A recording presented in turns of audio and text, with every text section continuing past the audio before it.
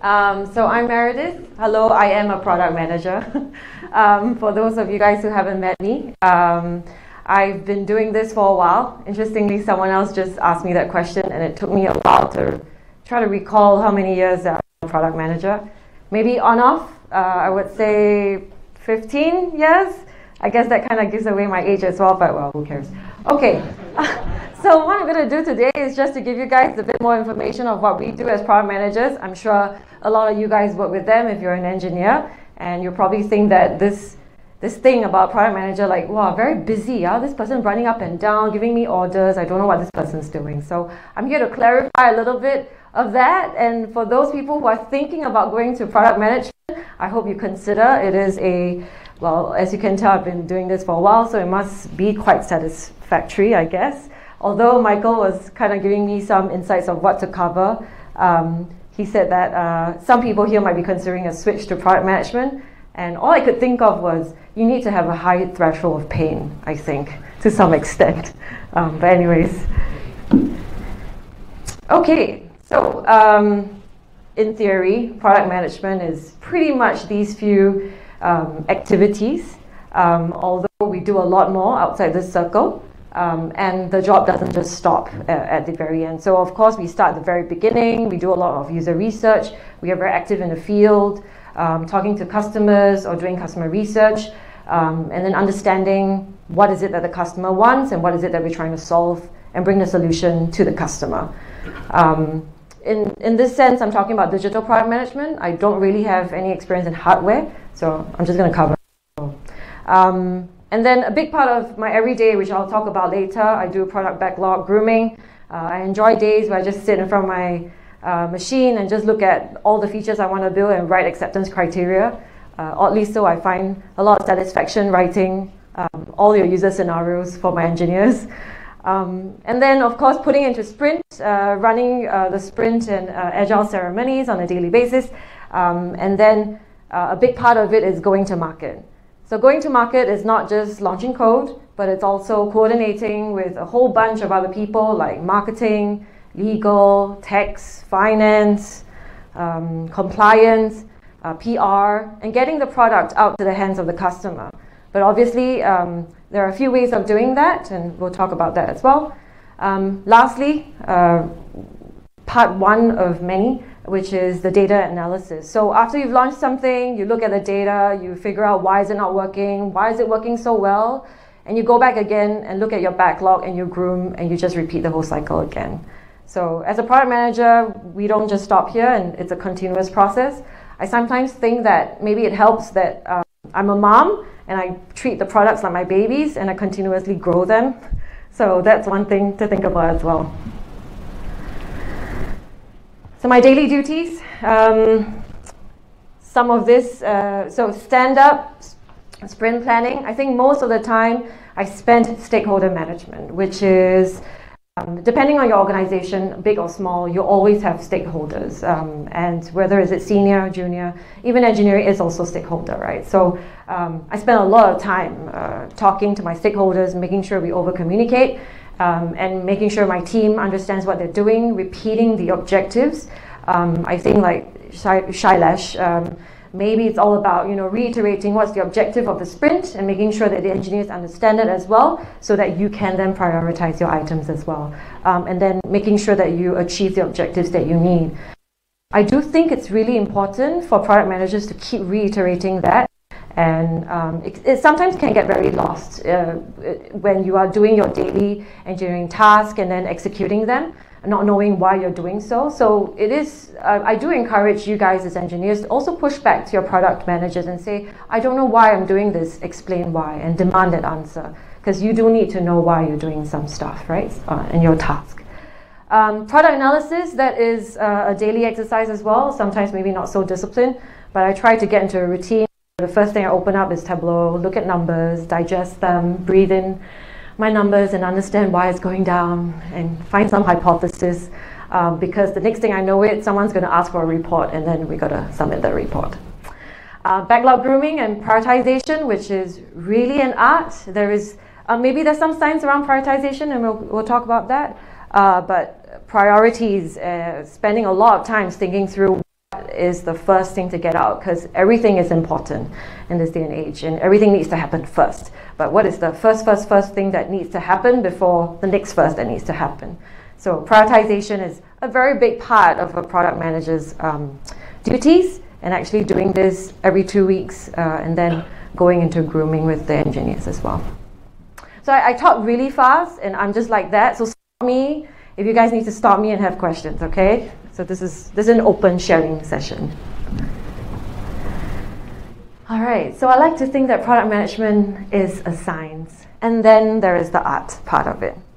So I guess you're not, you could be very familiar with the scientific method. I think product management as a practice has evolved across over time. And I was also just sharing this experience earlier with someone just now. You know, I miss the days where I am writing my user stories in very small font, in a very small fine-tip pen on a post-it note and sticking on the wall. And I really miss that experience, because right now you have Jira, you have Trello, you have all these different tools, which is more digital and virtual because you have a lot more virtual teams. And clearly so, because you know, if I put it on a post-it, not everyone can read it, right? But there's just something about crunching that post-it and throwing away and calling it done that really drives a lot of satisfaction for me. But anyway, so product management as practice has evolved across time. I think scientific method is really here to stay for a while. It's all about experimenting and learning, launching small little features, doing very incremental features so that you learn from every release and then you go big. So whether is it a bigger rollout, whether is it incremental changes to a certain feature, I think product managers are taking practice a lot more common now. So it's all about being a scientist, literally going into a lab and throw on your lab coat and be a scientist, find some observations of why you think the customers want a certain feature and have a certain problem, understanding what the customer problem is all about, and that goes into your observation.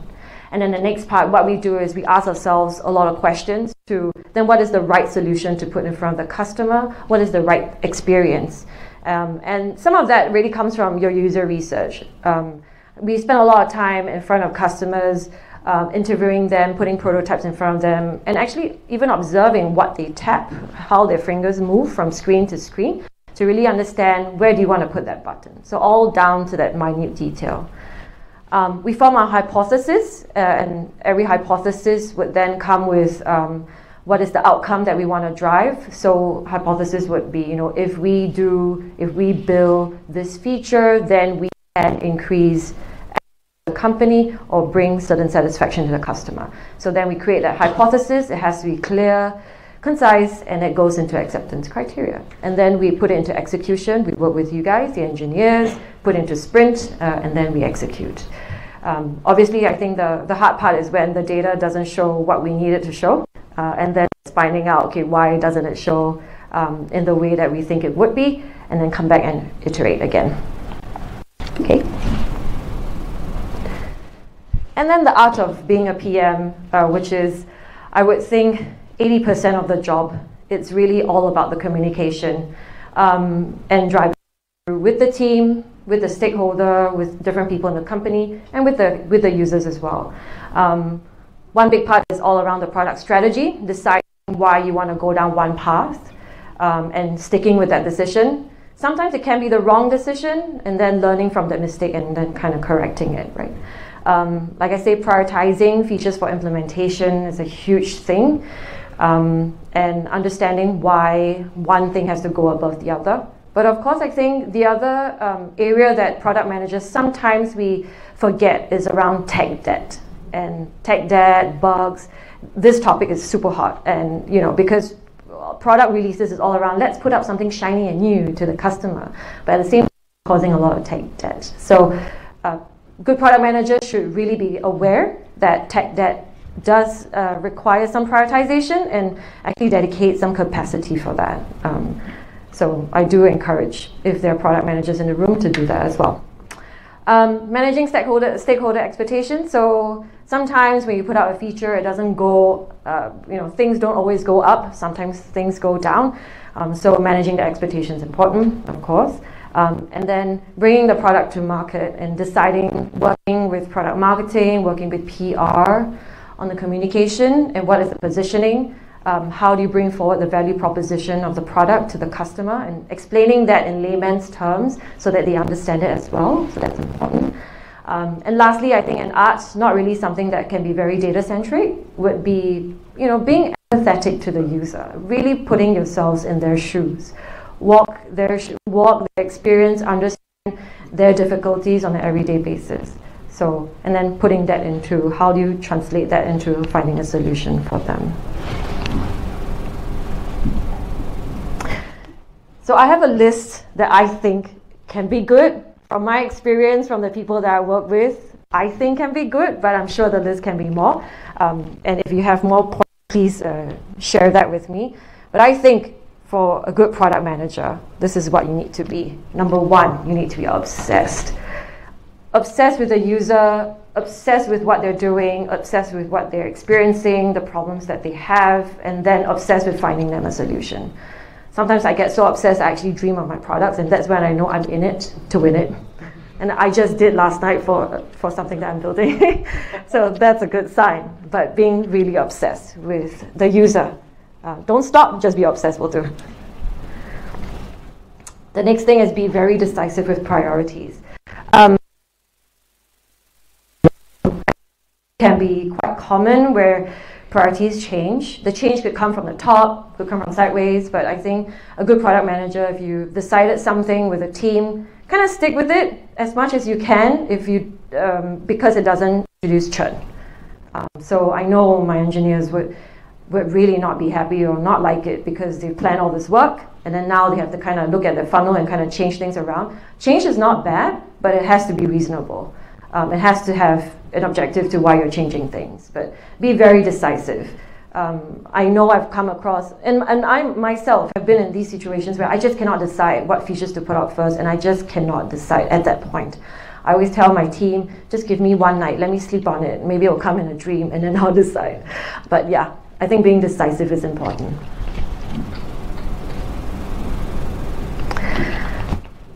And being able to have that patience to then get opinions from everyone. Everyone will have an opinion about a feature. Everyone will have an opinion about a product. Being open and listening to that opinion is one thing. Taking it in, you don't have to respond, you don't have to agree, you don't have to disagree, but it's just about intake. And then kind of sorting that through, right? And deciding what is actually important to take in, what is just noise, when to say no and when to say yes. So I think having that capacity is very important as well. And being product managers, you have to be very open all the time to take in feedback because, trust me, users are very, I would say that users sometimes a little bit unkind, but if you've done something wrong, they'll be the first to tell you. If you've done something right, they will never say anything. So that's just how it is. And above all that, empathy and all that art behind it, it's always leading with data. So I think these days you would see more and more common where observations should be driven from data. It should come from the statistics that you've collected, from a certain feature that you put out, from a prototype that you've put out, from the user research field. Put all of that into data, put all of that into observation, and then if someone actually has an opinion, you can actually say, this is the data and this is what it shows. Of course, sometimes when you launch something to a smaller crowd versus a bigger crowd, the data would go the opposite way. I think then product managers could manage that via your rollouts, throttling, don't go 0 to 100. We've done it sometimes, brought some machines, brought some servers down. So, maybe a good thing is always pace your rollout and then watch your data on a daily basis. But yeah, leading with data, that is very important. And I think it's just this never giving up in terms of making the best experience. Of course, not being perfect, right? Because it takes a lot of coding to be perfect, and there's really no such thing as being perfect. Bugs will always exist. No one can promise me 100% SLA anyways. So I think, but having that, always push the team to make sure that the experience is the best that you can offer, and having that as your intent. And lastly, this is my favorite. The product manager is kind of the glue. I think if good product managers should be the glue to hold the team together. You bring clarity to the team, you bring a meaning to why the team exists. So, and I think for me, you know, I don't know if Michael, you've realized that, but sometimes we will bring treats in to make sure that we pep up the team as well. So yeah, being that morale booster to everyone, right? Because everyone's working really hard. So yeah, I think product managers, this would be a special thing to add to your everyday for your team. I think it would be good to kind of make sure that you build a team in that way, right? So I'll end here by talking about, you know, is product management a career for you? I think if you have the capacity, the patience, the never giving up spirit of wanting to make things good and putting things out there good for users, yeah, it's definitely something you want to consider. But there's also a lot on communication, a lot of collaboration in this day and age, because development is not just your team and yourself, it's actually horizontal with a lot of teams. You are dependent on so many different people. Being able to collaborate with people and having that attitude of forever learning as well, I think that's very important. Right? So that's all I have to share today. If you guys have any questions right now, please feel free to ask them. So you have 15 years of experience in this area. Mm-hmm. So in your opinion, like in your experiences, what are the usual gaps areas? Gaps in? As in like the usual gaps or blockers that prevents a product from moving through. Or like, from a desired time frame of Right. I think there's so many, and I'm trying to decide what's a good one to share. So I think having clarity of if a product is, and I hope I'm answering your question, but having the clarity that if a product or if there's a certain direction that you're going with is the one that the company wants to take. Because sometimes the product manager can work in their own silo and not realize that, oh wait, the company is moving in a different direction, this is no longer prioritized, and then suddenly something gets blocked. Or very frequently right now in my everyday with Grab, because it's such a big ecosystem, we are so dependent on everyone else's code. So I work for, my area of work is called consumer experience, and I basically manage the homepage.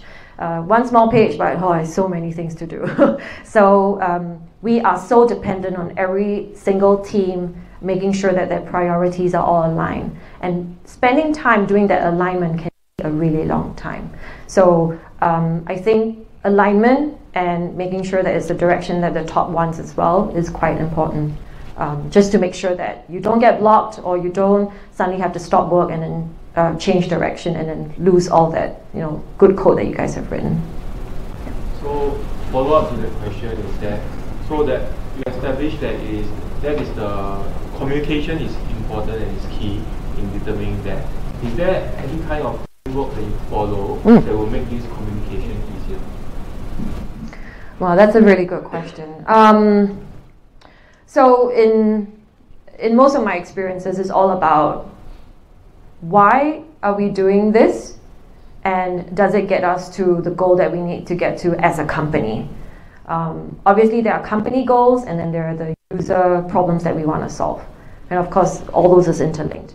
So we always have that as the biggest, I guess the biggest card to use, right? Like, whatever you're doing is not going to meet this. Is it going to get us there sooner? Is it going to get us there right now? So that is usually the card that we would play as a trump to everything else. Yeah. Thanks. All right. Thank you, Meredith.